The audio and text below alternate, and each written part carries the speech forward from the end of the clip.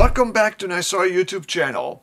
In this video we're going to talk about why is it so difficult to obtain good interventional analgesia in patients having total knee replacement. Well, here's why. The innervation of the knee is complex, intricate. The innervation for the anterior aspect of the knee is primarily composed of branches from the lumbar plexus, particularly the femoral nerve. However, there are still areas, especially on the anterolateral aspect, that are innervated also both by lumbar plexus and the common peroneal nerve, which is the component of the sciatic nerve. The innervation of the posterior aspect of the knee is somewhat less complex because most of it comes from the sciatic nerve, with the exception of some parts innervated by the obturator nerve from the lumbar plexus. So these are the two key points. Number one, the innervation of the knee is very complex. There are numerous nerves to anesthetize if you want to tackle these nerves using a distal approach. Number two, if you take the proximal approach to block the femoral nerve and the sciatic nerve, you basically can achieve a complete anesthesia of the knee. However, this also results in a loss of the motor strength and the ability to ambulate because the quadriceps and hamstring muscles will be blocked as well. Now you see the challenges. You are between a rock and a hard place. It is difficult to balance effective pain relief while maintaining muscle function for mobility. Now get this, the adductor canal block only blocks the saphenous nerve.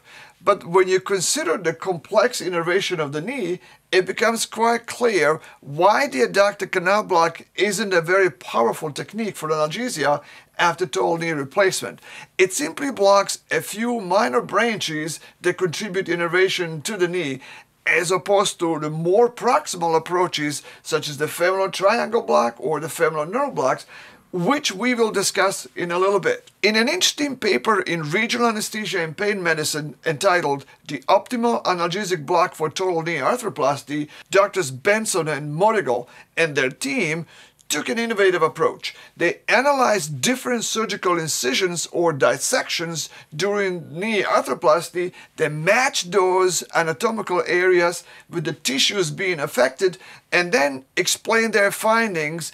It is an interesting and academic approach where they match the injured tissues with the nerves, distal nerves that you need to block in order to accomplish analgesia. However, it is simply not practical for clinicians to retain this detailed anatomical knowledge and recollect it during interventions to choose specific distal nerve block techniques. A much better and more pragmatic approach is to devise standard techniques for interventional analgesia for common operations and have the entire regional anesthesia team use the same approach. Let's now discuss the interventional analgesia options that we have for the anterior aspect of the knee.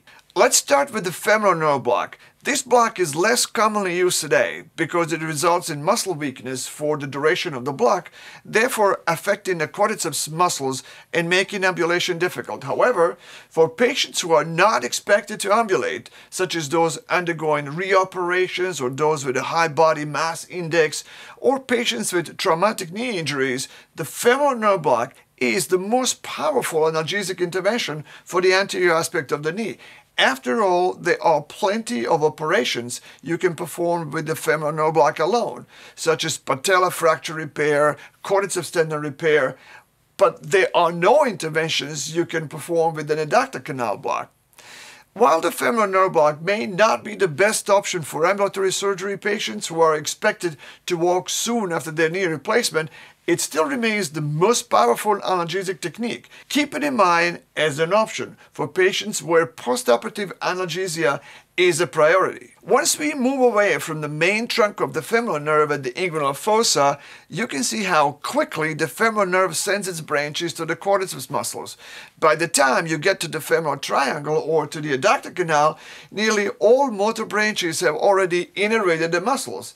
Therefore, if you descend to the femoral triangle or the adductor canal, you primarily have the saphenous nerve and the branch to the vastus medialis in the triangle, and the saphenous nerve in the adductor canal only. And because the adductor canal block only blocks the saphenous nerve, while the femoral triangle block also blocks the important branch of the femoral nerve that innervates the knee, which is the vastus medialis branch, we routinely use the femoral triangle block at NYSORA instead of the adductor canal block for optimal analgesia.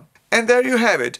Our standard block for analgesia after total knee replacement at NYSORA is the femoral triangle block. But in the next video, we will cover exactly how to perform this technique, so be sure to subscribe to the channel and click the notification button so you don't miss our next video, which will focus on the femoral triangle block and how to maximize your interventional analgesia techniques for patients having total knee arthroplasty. Until next time.